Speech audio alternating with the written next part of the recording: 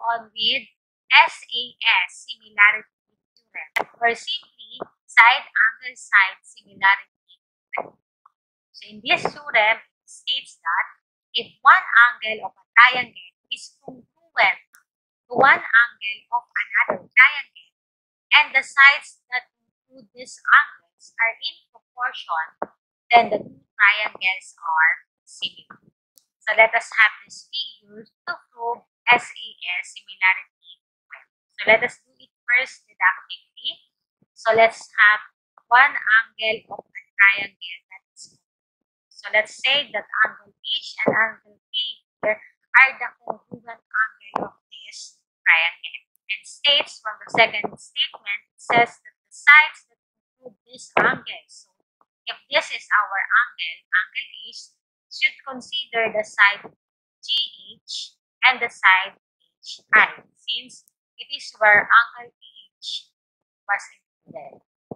Next, in angle K, we will consider the side JK and the side KN. So it states here that this side should be in proportion. So it means we will create again a ratio of the corresponding sides of these two triangles, in which KJ corresponds to HG and KL corresponds to HI. Therefore, our proportion will be KJ over HG is equal to KL over HI. If this is the case, then we can conclude that triangle GHI is similar to triangle JKN. So that is for deductive reasoning. So this time, let us prove the condition in SAS Similarity Theorem. Given that angle H is congruent to angle K, KJ over HG is equal to KL over HI. Let us prove the triangle GHI is similar to triangle JKN. So, let's have again the column proof. Let us have statement number 1. Let M be a point on side HG. So, we have here point M, such that HM is congruent to KJ. So, for our reason, we will have it by construction. Let us have number 2 statement. Let us draw line through M parallel to side GI. So we have here point M. Let us draw a line in which M and here is parallel to GI. For our reason, it is because of parallel positioning. Next, statement number 3. We have angle M is congruent to angle G. This one is congruent to angle G. So for our reason, it is because of corresponding angles. So since we have here parallel lines cut by a transversal, we may use this theorem. Next, number 5, we have angle H. This one is congruent to angle K.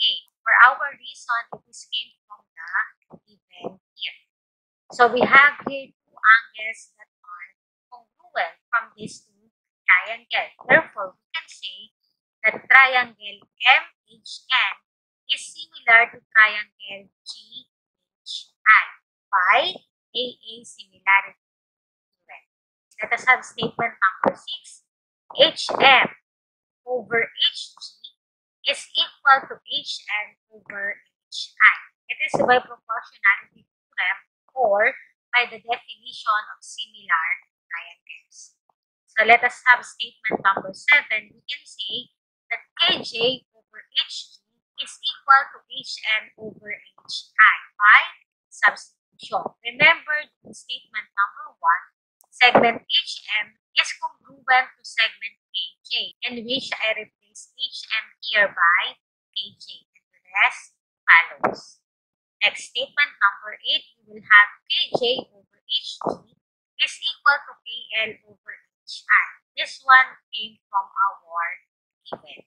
Statement number 9, using statements number 7 and 8, we will have HN over HI is equal to KL over HI.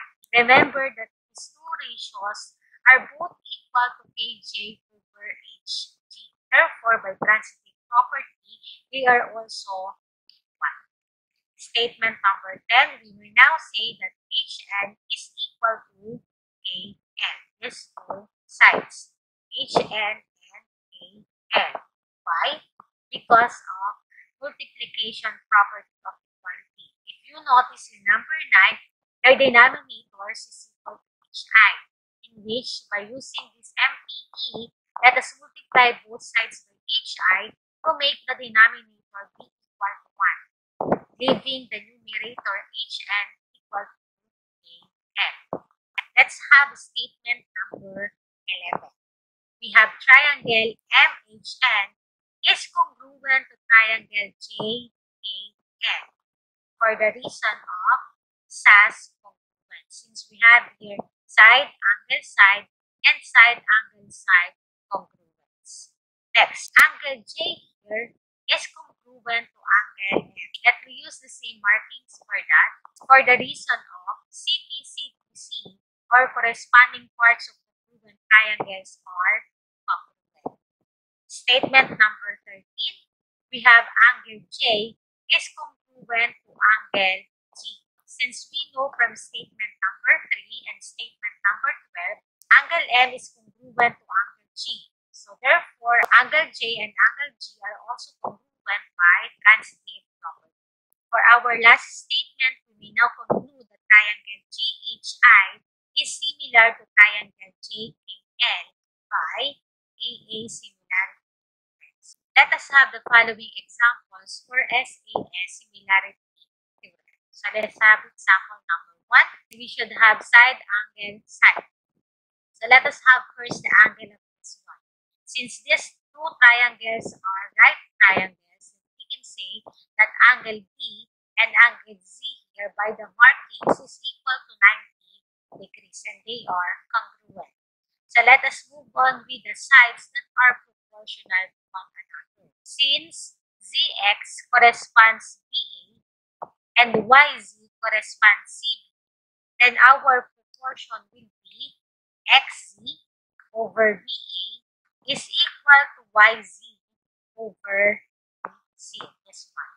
Substituting the values of each sides, therefore we have XZ is equal to 10, BA is equal to 15. Simplifying this fraction, we will came up with 2/3 by dividing 10 and 15 by 5. Let us have the other ratios, which is YZ over BC, in which that one is equal to 24 over 36. Again, let us simplify 24 over 36 by dividing both numerator and denominator by 12. Therefore, the lowest term will be 2/3 as well. Since the two ratios here are equal, then we can conclude that triangle ABC is similar to triangle XZY. Another example, example number 2. Given this figure, let us check whether these two triangles here are similar. So as for our angle, we can say that angle Q is congruent to angle Q by vertical angle theorem. Since triangle PQO and triangle RQS shared angle Q here. So we already have the angle. Let us move on with the sides. Consider that QS corresponds PQ and RQ corresponds O. Therefore, our proportion will be QS over PQ is equal to QR over OQ, in which QS over PQ is equal to 18 over 36.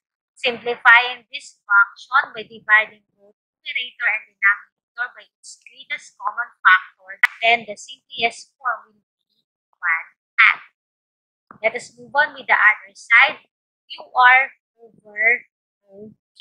Therefore, we have 21 over 42, in which the greatest common factors of this numerator and denominator is 21.